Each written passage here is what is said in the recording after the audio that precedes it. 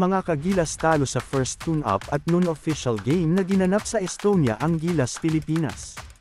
1 June 5 Mar Fajardo, Chris Newsom, Renz Abondo, Dwight Ramos at si Jaymar Perez hindi nakasama si Utah Jazz superstar Jordan Clarkson at si Kai Soto dahil sa naghanda sa papalapit na NBA G League.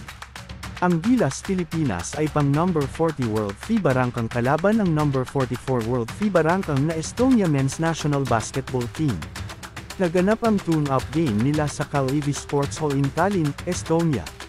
4 sa Estonian players nagtapos ng double figures, sila Carlos Jurgens leading the way with a game-high 20 points at ang kanilang captain na si Nick Jerkatam na may 14 points, 4 rebounds, 3 assists, and isang steal.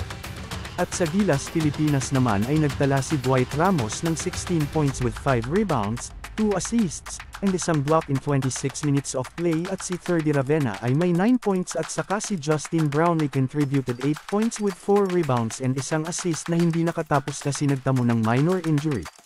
Kitang-kita kung ano ang kakulangan ng team. Palaging naka-isolation play, lack of shooting na player at basang-basa na ang kanilang dribble drive.